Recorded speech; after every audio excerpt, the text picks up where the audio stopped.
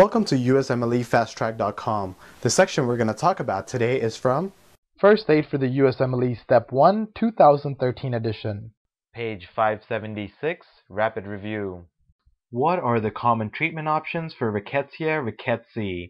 The common treatment option for Rickettsia Rickettsii infection includes doxycycline and chloramphenicol, and chloramphenicol is especially used in context of aplastic anemia. Name the drugs used in the treatment of ringworm infections. The drugs used in the treatment of ringworm infections includes terbinafine, griseofovin, and imidazole. Name the group of drugs used in the treatment of negative symptoms of schizophrenia. The drugs used in the treatment of negative symptoms of schizophrenia are the serotonin 5-HT2A antagonists, which are the second-generation antipsychotics. So these drugs are the 5-HT2A serotonin receptor inhibitors. Name the group of drugs used in the treatment of positive symptoms of schizophrenia. The drugs used in the treatment of positive symptoms of schizophrenia are the dopamine D2 receptor antagonists, which are the first and the second generation antipsychotics.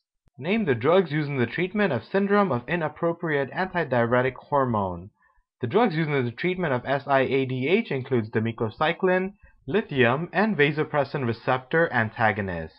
For more information on this topic, click on the link in the description section below. For a full USMLE Step 1 review, be sure to check us out at USMLEFasttrack.com, where we help you review the entire first aid for the USMLE Step 1 with high quality videos and hundreds of detailed pictures for a better understanding of the material.